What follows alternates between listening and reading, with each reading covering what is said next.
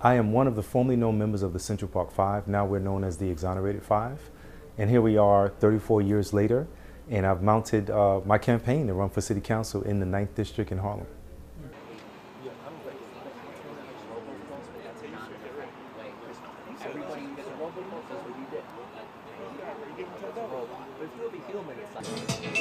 That's that boy that was at the Central Park Five.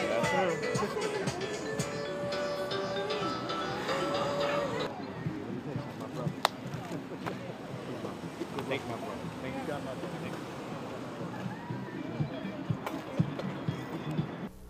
People do remember the story, but people are so thankful that I'm running for office. They're telling me that I provide that hope that they've been looking for.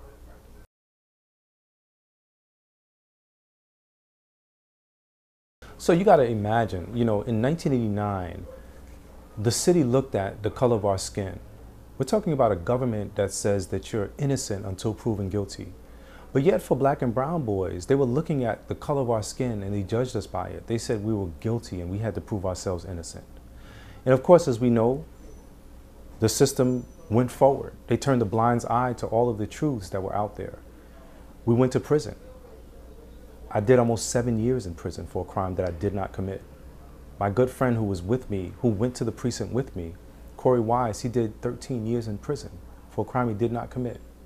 They found out the truth 13 years later. So in 2002, from 1989 until 2002, we were under the awful stigma of being labeled rapists.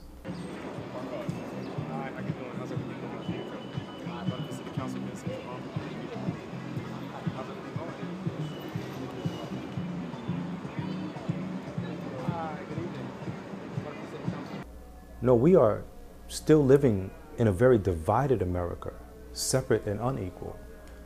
And so I think the hardest part is to overcome the fact that you could be seen just for the color of your skin as a crime. But they did that same thing to Emmett Till. They did the same thing to the Scottsboro boys. They did that to Breonna Taylor, to Ramarley Graham, to Eric Gardner.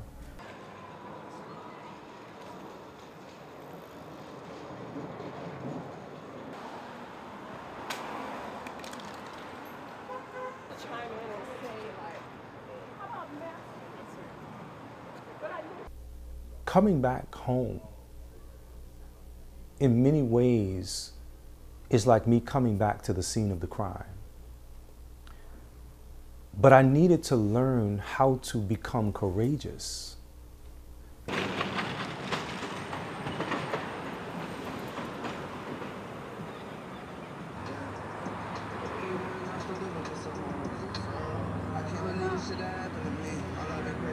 Being a victim is so difficult because you don't want this to happen to anyone else.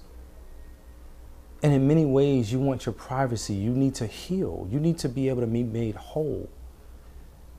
But the best way, I think, to effectuate change is to turn your pain into purpose. You have to be able to say, you know, this happened for a reason.